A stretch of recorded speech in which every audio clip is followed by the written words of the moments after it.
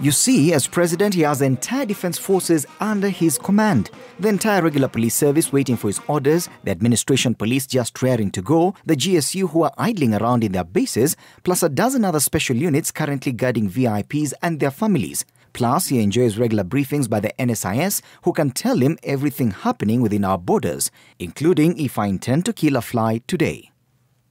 His administrative structure is also crowded.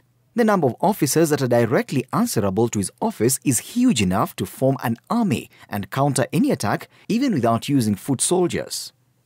Kenyans cannot afford to see lives being destroyed over weeks and the people charged with security are not being indicted, because those are the instruments of the president in ensuring security.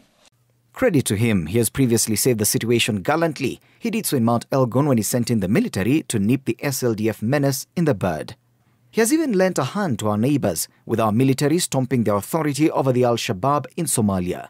And when he visited Mombasa a week ago, the military came out to guard his entourage from angry youth who had rioted the whole week, and with that put a stop to the skirmishes in the coastal town. So what is different this time round, Mr. President? Who should we expect will save the people of Tana River? If KDF are engaged in Kismayu, who are they engaged for? If they are engaged to safeguard the populace down here, if they are engaged in Kismayu to ensure that the Kenyans within their borders are safe and Kenyans are killing themselves within here, it's not sanity. It doesn't add up.